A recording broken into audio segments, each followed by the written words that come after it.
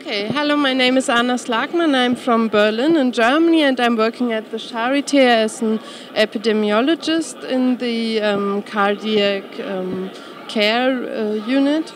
And we did research about emergency department patients. We enrolled 35,000 emergency department patients who attended the emergency department of the Charite within 1 year. And we prospectively assessed the chief complaints of all patients. And what we did here is an analysis of all patients with acute myocardial infarction. Those were 624. And surprisingly, only 60% of all those patients had chest pain as their chief complaint. And 1/3 also had other atypical chief complaints.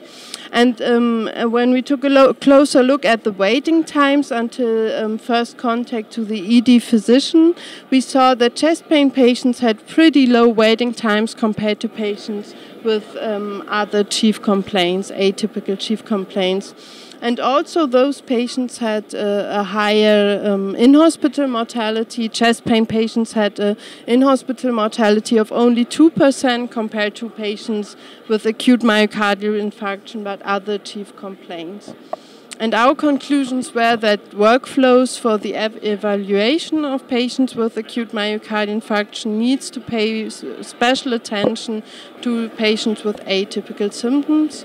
But also other risk factors should be considered, like age or gender, because we didn't do these subgroup analyses until now.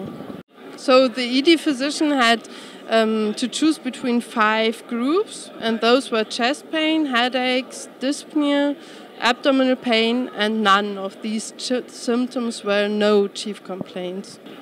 We did another analysis of this and we found gender difference. Women were older. They had also atypical symptoms to a higher percentage, and they had more comorbidities. They more often had other diseases like diabetes and so on. And they also had the higher in-hospital mortality compared to men.